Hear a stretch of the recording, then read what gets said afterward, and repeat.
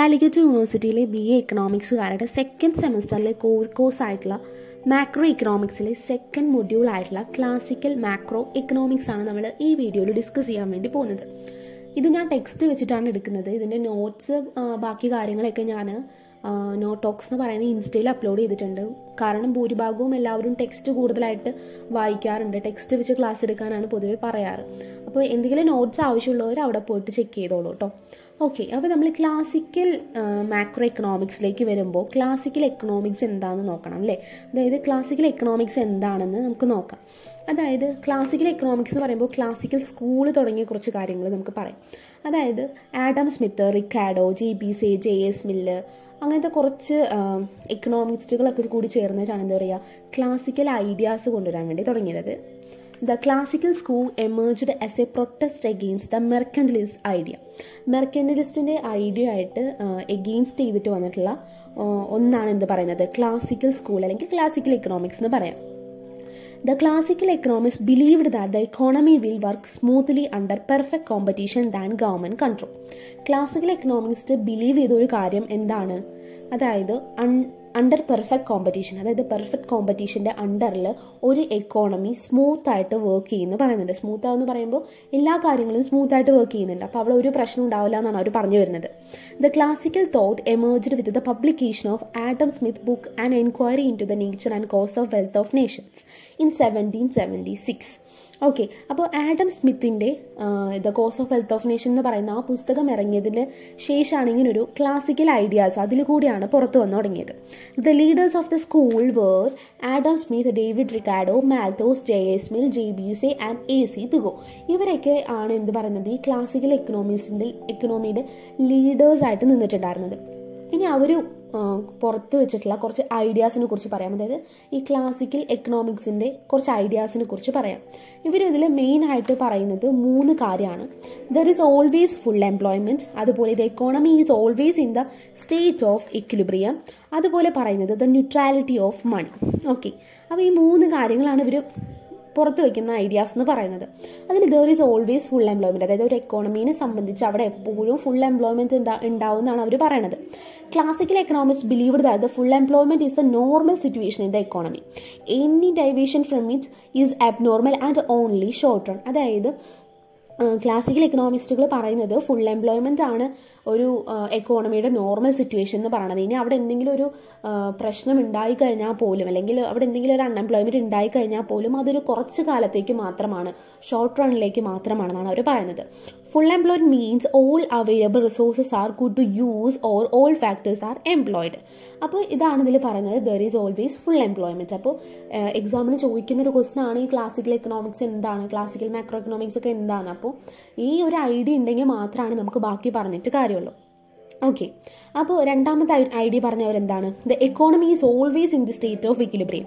അതായത് ഇക്വിലിബ്രിയം വെച്ച് കഴിഞ്ഞാൽ എന്താണ്, equilibrium is the situation of balance between two opposing forces. According to them, there always will be equilibrium in the product market, factor market and money market. Classical എക്കണോമിസ്റ്റുകളുടെ thought പ്രകാരം അവിടെ എന്താണ്, എപ്പോഴും equilibrium ആയിരിക്കും. Product മാർക്കറ്റിലും factor മാർക്കറ്റിലും അതുപോലെ തന്നെ മണി മാർക്കറ്റിലും ഒക്കെ തന്നെ equilibrium ആയിരിക്കും. അതുപോലെ തന്നെ disequilibrium if arises will be only for short run and will be റീഎസ്റ്റാബ്ലിഷ്ഡ്. അതായത് ഡിസെക്വിലിബ്രിയം വന്നു കഴിഞ്ഞാൽ പോലും അത് ഷോർട്ട് റണ്ണിലായിരിക്കും, അത് കഴിയുമ്പോൾ അത് മാറുമെന്നാണ് അവർ പറയുന്നത്. പിന്നെ ശ്രദ്ധിക്കേണ്ട ഒരു കാര്യം, the above 2 ideas of full employment and equilibrium are based on principle of laissez fair. Laissez ഫെയറിൻ്റെ principle അനുസരിച്ചിട്ടാണ് ഈ നമ്മൾ പറഞ്ഞിട്ടുള്ള 2 പോയിന്റ്സും വന്നിരിക്കുന്നത്. This system has the following features. അതായത് നമ്മളിപ്പോൾ പറഞ്ഞ 2 കണ്ടീഷൻസ് ഉണ്ടല്ലോ, അതായത് there is always full employment, അതുപോലെ തന്നെ the economy is always in the state of equilibrium. ഈ 2 കാര്യങ്ങളും വന്നിരിക്കുന്നത് ലേസിസ് ഫെയറിൻ്റെ പ്രിൻസിപ്പിൾ എന്നാണ്. അദ്ദേഹത്തിൻ്റെ ആ പ്രിൻസിപ്പിൾ അനുസരിച്ചിട്ട് കുറച്ച് ഫീച്ചേഴ്സ് ഉണ്ട്, അതായത് ആ ഒരു സിസ്റ്റത്തിന് കുറച്ച് ഫീച്ചേഴ്സ് ഉണ്ട്, അതായത് ആ എക്കോണമിയുടെ ഫീച്ചേഴ്സാണ് അവർ പറയുന്നത്. അപ്പോൾ ഒന്നും കിട്ടിയില്ലെങ്കിലും ഇത്രയും കാര്യങ്ങൾ ഉണ്ടെന്നുണ്ടെങ്കിൽ നമുക്ക് നല്ല രീതിയിൽ അത് ആൻസർ ചെയ്യാൻ വേണ്ടി പറ്റും. There is no government control or regulations. അവിടെ ഗവൺമെൻറ് കൺട്രോളോ ഒന്നും ഉണ്ടാവില്ല. There are no monopolies and restrictive trade practices. അവിടെ monopolies ഉണ്ടാവില്ല. അതുപോലെ തന്നെ there is complete freedom of choice for both the consumers and producers. അവിടെ freedom of choice ആണ് കൺസ്യൂമേഴ്സിനും പ്രൊഡ്യൂസേഴ്സിനും. അതുപോലെ market forces are fully free to take their own actions. അപ്പോൾ ഇത്രയും കാര്യങ്ങളുള്ള ഒരു സിസ്റ്റം, അതായത് ഈ ഫീച്ചേഴ്സൊക്കെ ഉള്ള ഒരു സിസ്റ്റത്തിലാണ് എന്ത് പറയുന്നത്, അവർ ഈ ഒരു ക്ലാസിക്കൽ എക്കണോമിസ്റ്റുകൾ പറഞ്ഞിട്ടുള്ള കുറച്ച് ഐഡിയാസുകൾ പറഞ്ഞത്. അതായത് there is always full employment, the economy is always in the state of equilibrium, അതുപോലെ തന്നെ the neutrality of money. അപ്പോൾ ഇത്തരം കാര്യങ്ങളൊക്കെ നോക്കാം. അപ്പോൾ in the state of equilibrium and full employment, the value of goods and services is always equal to income generated through the process of production. അതായത് അവിടെയുള്ള goods and സർവീസസിൻ്റെ value that is equal to അവിടുത്തെ income, അതായത് അവിടെ നിന്ന് ആൾക്കാരെ earn ചെയ്യുന്ന ഇൻകത്തിന് equal ആയിരിക്കും. The income ഏർണേഴ്സ് spend there entire income on goods and services produced. അതായത് അവിടുത്തെ ഇൻകം ഏർണേഴ്സ് എന്ത് ചെയ്യുന്നത്, അവർക്ക് കിട്ടുന്ന എല്ലാ പൈസയും എന്ത് ചെയ്യാണ്, ഗുഡ്സ് ആൻഡ് സർവീസസ് വാങ്ങാൻ വേണ്ടിയിട്ട് കൊടുക്കുകയാണ്. അപ്പോൾ അവിടെ വേറെ മണിയൊന്നുമില്ല. അതാണ് ഇവിടെ പറയുന്നത്. അപ്പോൾ ഇത്രയും കാര്യങ്ങൾ നമുക്ക് മനസ്സിലായിട്ടുണ്ടാവും വിചാരിക്കുന്നു. അതുപോലെ തന്നെ മൂന്നാമത്തെ പോയിന്റ് എന്ന് പറയുന്നത് ദ ന്യൂട്രാലിറ്റി ഓഫ് മണിയാണ്. According to classical economics, the role of money is only to facilitate the transactions or as A medium of exchange. അതായത് ക്ലാസിക്കൽ എക്കണോമിസ്റ്റുകളുടെ ഒരു ഐഡിയ അനുസരിച്ചിട്ട് മണി എന്ന് പറയുന്നത് ഒരു മീഡിയം ഓഫ് എക്സ്ചേഞ്ച് ആണ്. അതുപോലെ തന്നെ ട്രാൻസാക്ഷൻസ് നടത്താൻ വേണ്ടി ഉപയോഗിക്കുന്നതെന്ന് മാത്രമാണ്, വേറെ ഒരു റോളും ഇല്ല എന്നാണ് പറയുന്നത്. അപ്പോൾ ഇതൊക്കെയാണ് എന്താണ് ക്ലാസിക്കൽ എക്കണോമിക്സ്. അതുപോലെ തന്നെ അതിൻ്റെയൊക്കെ കുറച്ച് ഐഡിയാസ്, അതായത് ക്ലാസിക്കൽ എക്കണോമിസ്റ്റുകൾ പുറത്ത് വെച്ചിട്ടുള്ള ഒരു 3 ഐഡിയാസ് ആണ് നമ്മൾ പറഞ്ഞത്. ക്ലാസിക്കൽ തിയറി റിലേറ്റ് ചെയ്തിട്ട് എന്ത് ക്വസ്റ്റ്യൻസ് ചോദിച്ചു കഴിഞ്ഞാലും ഇത്രയും കാര്യങ്ങളൊക്കെ എഴുതി കഴിഞ്ഞ് കഴിഞ്ഞാൽ നല്ലൊരു മാർക്ക് സ്കോർ ചെയ്യാൻ വേണ്ടിയിട്ട് പറ്റും. അടുത്ത ടോപ്പിക് എന്ന് പറയുന്നത് എലമെന്റ്സ് ഓഫ് ദ ക്ലാസിക്കൽ മോഡലാണ്. The following are the important elements of classical model. The first 3 elements are called the 3 pillars of the classical system. അതായത് ക്ലാസിക്കൽ മോഡലിൻ്റെ എലമെൻറ്റ്സ് എന്തൊക്കെയാണെന്നാണ് നമ്മൾ പഠിക്കാൻ പോകുന്നത്. ഒന്നാമത്തേത് ഫുൾ എംപ്ലോയ്മെൻറ്റ്, രണ്ടാമത്തേത് സെയിൽസ് ലോ ഓഫ് മാർക്കറ്റ്, മൂന്നാമത്തേത് wage price flexibility, നാലാമത്തേത് the quantity theory of money, അഞ്ചാമത്തേത് real theory of interest. അപ്പോൾ ആദ്യത്തെ full employment, sales law of market, അതുപോലെ തന്നെ വേജ് പ്രൈസ് ഫ്ലെക്സിബിലിറ്റി, ഇത് 3 എണ്ണമാണ് 3 പില്ലേഴ്സ് ഓഫ് ക്ലാസിക്കൽ സിസ്റ്റം എന്ന് പറയുന്നത്. അതിലൊന്നാമത്തെ ഫുൾ എംപ്ലോയ്മെൻറ്റ് എന്താണെന്ന് നമുക്ക് നോക്കാം. സോ നമ്മൾ ആദ്യം പറഞ്ഞിട്ടുള്ള അതേ കാര്യങ്ങൾ തന്നെയാണ് ഫുൾ എംപ്ലോയ്മെൻറ്റിൽ വരുന്നത്. Classical theory is based on the assumptions of full employment. Full employment is a state in which all those who are able, willing and seeking to work at the prevailing wage rate can find employment. Full എംപ്ലോയ്മെൻറ്റിനെ കുറിച്ചിട്ട് പറഞ്ഞ കാര്യങ്ങൾ തന്നെയാണ് വീണ്ടും പറയുന്നത്. അപ്പോൾ അത് നന്നായിട്ടൊന്ന് വായിച്ചു നോക്കാം. രണ്ടാമത്തെ കാര്യം എന്ന് പറയുന്നത് സെയിൽസ് ലോ ഓഫ് മാർക്കറ്റ് ആണ്. JBC, a French economist, says the supply creates its own demand. He was in favor of competition and free trade. He was influenced by Richard Cantillon and Adam Smith.